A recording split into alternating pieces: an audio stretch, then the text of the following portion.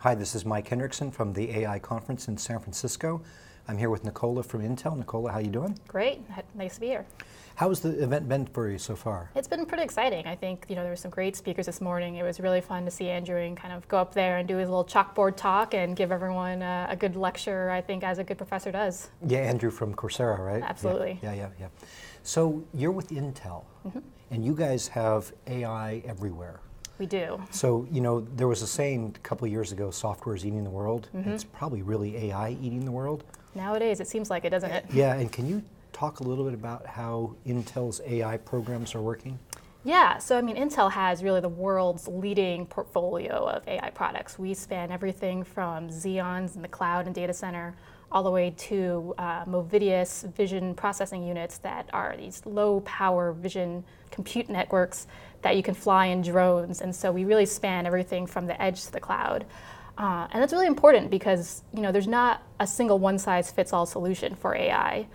Every customer has different needs, and there's so many different ways of deploying it. There's so many different applications that they all require different types of solutions. And so our approach is really to have a whole portfolio of solutions to really address all of our customers' needs. And so today you guys also announced something about being able to try your AI stuff in your free cloud, or? Yeah, so we have various cloud platforms to look at. Dev something? The DevCon. Yeah. I can't speak too much about that. It just got announced, so even I think across Intel, we're all still learning about it, but it's pretty exciting. New programs really want to democratize AI so that people all over the world can use it and really realize its applications. So Intel, you're from the hardware layer, but you're all the way through the stack in your AI offerings. Is that so? From the chip, absolutely, FPGA, all that, all the way up through. Yeah, so from our FPGA, so I work in the Programmable Solutions group, and so we look at FPGAs, which are field programmable gate arrays. So those are programmable chips. So at that level, you can really design your circuitry to meet your specific algorithms and AI needs. We also obviously have our CPUs, which offer the most flexible applications of AI. And then we work with our own software developers and software developers around the world to optimize software applications all the way up the stack so that you can use all kinds of AI frameworks, and it's optimized for all of our different types of silicon and applications. Are you seeing any interesting industry trends towards who's using FPGAs? Traditionally, FPGAs are really used by a couple types of segments. People like military who have very custom applications. And so now we're starting to see a lot of growth in the data center, which is really exciting. By applying FPGAs to a data center, you can get really scale your growth, your applications, get really high throughput, really high bandwidth and energy efficiency. And so Microsoft's a really great example of this. A few weeks ago, they just announced their Brainwave project, and so they were able to eke out 40 teraflops of performance on our Stratix 10 FPGAs, which is pretty mind-blowing. And they're not done, so they actually have a roadmap to 90 teraflops on that same piece of hardware. And that's a really interesting application of how they're using FPGAs. They're actually getting that performance by using new data types, so they're actually using that flexibility of the FPGA to get the exact level of performance they need and the accuracy they need and drive really high levels of performance. So the people in the future that want to design a system that's real-time, basically real-time streaming data that's informing an AI, something FPGAs could be right in the middle to help accelerate that process quicker? Absolutely. That is really one of the best performance benefits of FPGAs is we're really great at low latency applications, so we can run things as fast as anything.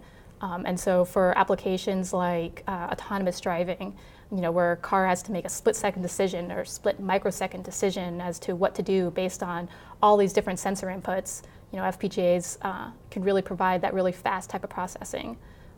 You'll even see it in things like smart home applications, and we have all of these smart speakers that you can speak to. And you don't want it to wait, several seconds for it to figure out, okay, what is it saying? How do I respond? The faster that response time is, the more natural that interaction is, and that's when we'll start to really see, that growth of that technology. And FPGAs are really great in kind of handling that and running it very quickly at a very low latency. I would also like some sort of thing to make sure that those smart home devices don't always turn on when I just say a name that sounds familiar. They're getting smarter every day. Yeah, they are. They are. So what do you see as the future for AI at Intel? And when I say the future, that probably means 3 to 6 months from now. Yeah, it is moving fast, right? Yeah. I mean, I think we're just going to see a continued growth of applications. I mean, I think if you look at deep learning and AI, the last few years has been really focused on image applications and image recognition. We're moving towards speech. There's emotions. And emotions, yeah, I saw that this morning. And then we're starting to see more reinforcement learning and robotics. So, I mean, really the sky's the limit. I think that just the way that we've seen computing take over the world, like you mentioned, software taking over the world, I think AI can be really applied to every industry out there.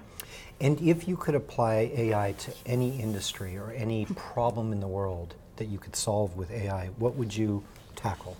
I mean, I think one of the most interesting ones is healthcare, right? We have so much data that's starting to come in now. We have genomic sequencing that's happening, and so you can really apply AI, because it's such a complex problem, of being able to apply new algorithms to find new cures and root causes to different diseases. I mean, I think that can be really hugely beneficial to the world. Yeah, more than just another DNA relative match. Right. But something that actually is going to affect your life. Absolutely. Yeah, your health. Yeah, that's interesting. Well, Nicola, if we sat down 12 months from now and had the same conversation, what do you think will change in the market, will be most significant? I mean, I think what's going to change is really the growth in the number of people that are really applying AI. Right now, I think a lot of people are still sort of researching it, trying to figure out how they want to apply it, right? Yeah. As these use cases are starting to come out, and as companies really understand where it adds value to the organization, you're going to start seeing it really get adopted pretty widely and pretty quickly. Excellent. Well, we look forward to that conversation next year. Thank you. We'll be here.